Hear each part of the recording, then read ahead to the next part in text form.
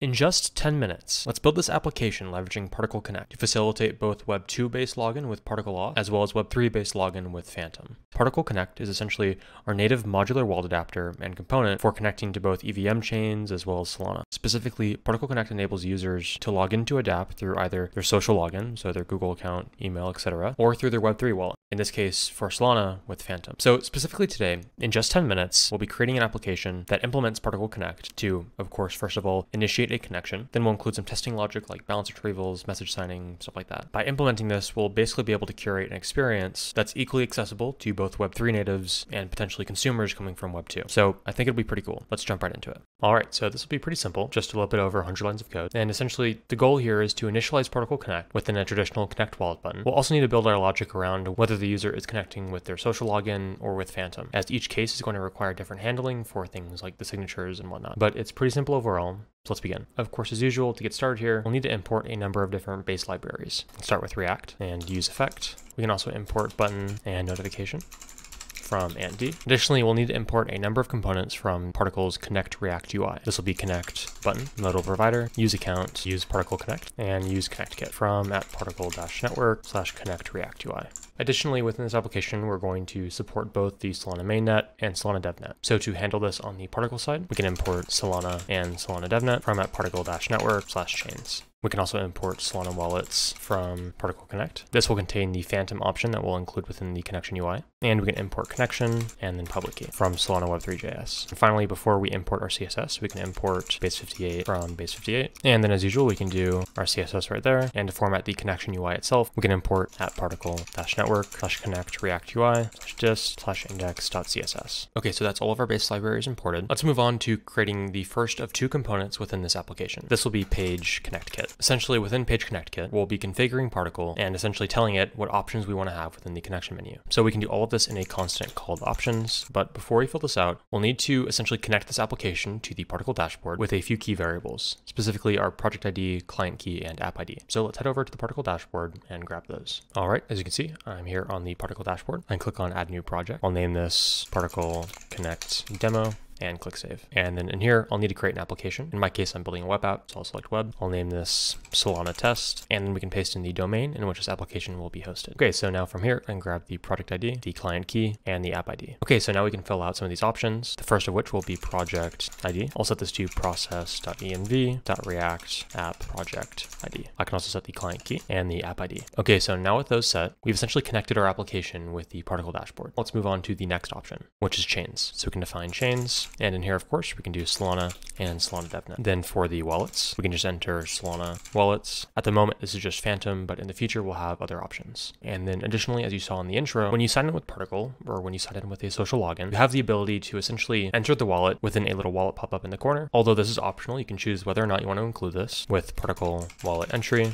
And in my case, I'm going to set this to true with display wallet entry. And then specifically within that wallet interface that you saw, I want to keep that interface exclusive to Solana and Solana devnet. All right, so those are all of our main configurations set up. Let's now move on to structuring this and setting up our modal provider. We can do this in a return statement. Start by opening up modal provider. And then in here, we'll want to define a parameter called particle auth sort. And within this parameter, we can essentially choose what social logins we want to be supported within this application. So do you want Google, email, Twitter? This is where we can configure that. So in my case, I'll be doing email, phone, Google, Twitter, Apple, Facebook, and GitHub. And then of course, additionally, we can set options equal to options. And then we can close it off just by throwing in connect content. This is currently undefined, so let's go ahead and define it. We can call this the same name, connect content. And essentially connect content will contain all of our logic for handling connection with Phantom, retrieving the balance, signing a message, and of course, we'll also include the logic for disconnecting from the application. So let's start by defining a few different variables. To begin, we can define connect disconnect from use Particle Connect. We can also define connect kit as use connect kit. We can do account as use account, and we can define is particle active as connectkit.particle.auth.is login. This will essentially tell us if a user has logged in with Particle or not. Okay, so now let's define a function called getProvider. We'll be using this to help connect to Phantom in a moment. So we can call this getProvider, and we'll actually be defining this function with a one-line conditional. So this will be is particle active, which of course is the Boolean that we defined up here. And depending on whether is particle active is true or false, we can return either null or window.phantom.solana.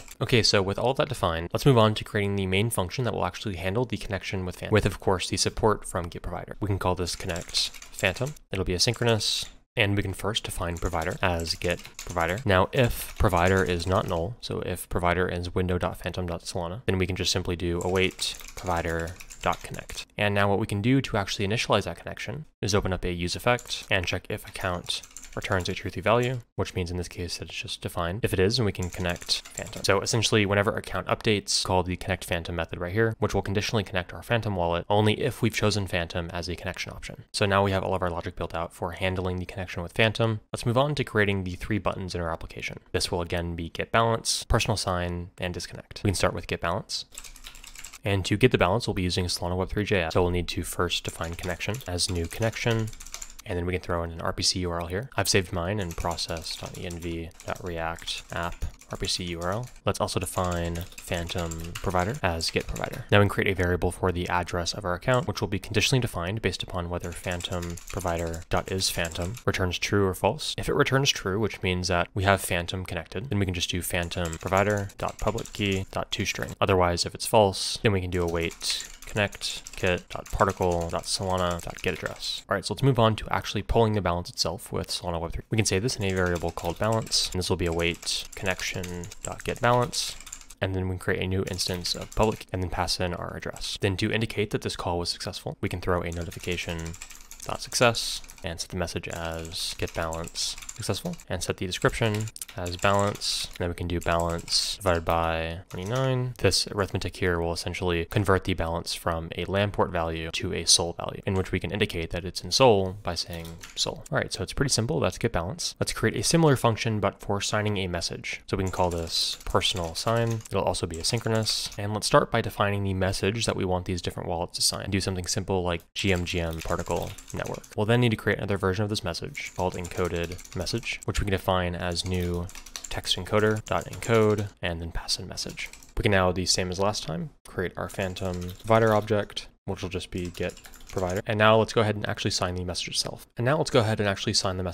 We can save this in a variable called sign message. And what we'll do is actually very similar to the last one. We'll do a conditional function call based upon, again, if phantom provider.isPhantom returns true or false. So we'll need to either call the sign message method on phantom provider or the sign message method on connect kit. So of course, if isPhantom is true, we can do await phantom provider.sign message, then the encoded message, and we can display that as UTF-8. Otherwise, if it's false, then we can do await connectkit.particle.solana.sign message, in which we can call base58.encode and then encoded message. And this will automatically be displayed in UTF-8 on particle. Then of course, we can throw a notification.success and set the message as personal sign successful. And actually what we can do is within this message here, mention that it was either a particle sign or a phantom sign. So we can do that by calling phantom provider.isPhantom, in which we can set the text to either phantom or particle. Then in the description, we can just stringify the response in signed message. All right, and we're almost done. All we have left to do now is define our disconnect logic. So we can call this on disconnect.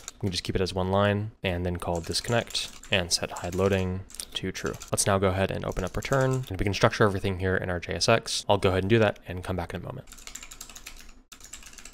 All right, and there we go. It's pretty simple. We're just initializing the connect button, and then depending on if the user has signed in or not, displaying get balance, personal sign, and disconnect. So we can close everything off just by doing export default and then page connect kit. And actually, before we give it a try, what I forgot to do was throw this right here, and right here.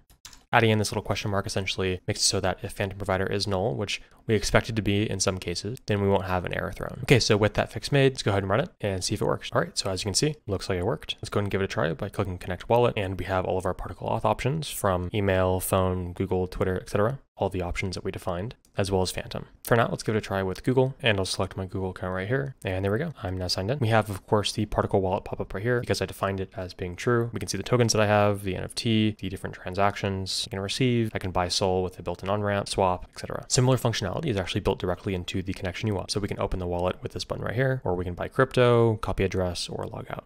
Let's now try get balance. As you can see right there, I have 0 SOL. We can also try the personal signature, GM particle network. We can go ahead and confirm. And there we go. Let's go ahead and disconnect and give it a try with Phantom. All right, so now I'll just select Phantom. I can go ahead and log in. And as you can see here, I'm now connected with my Phantom wallet. Let's go ahead and click on get balance. See, I have 0.14 SOL. We can do the signature button, GM particle network. Go and click on sign. And there we go. So that was using Particle Connect with Solana. If you'd like to learn more about Particle, then I'll have the introduction to Particle video linked below. And if you'd like to play with either the application that we built today or any of our other various different web demos, then I'll have those links below.